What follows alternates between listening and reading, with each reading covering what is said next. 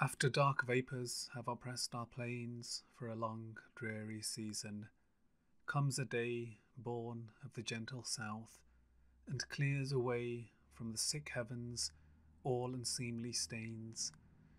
The anxious month, relieving from its pains, takes as a long-lost right the feel of May. The eyelids with a passing coolness play, like rose leaves with the drip of summer rains. And calmest thoughts come round us as of leaves budding, fruit ripening, in stillness, autumn suns smiling at eve upon the quiet sheaves, sweet Sappho's cheek, a slapping infant's breath, the gradual sand that through an hourglass runs, a woodland rivulet, a poet's death.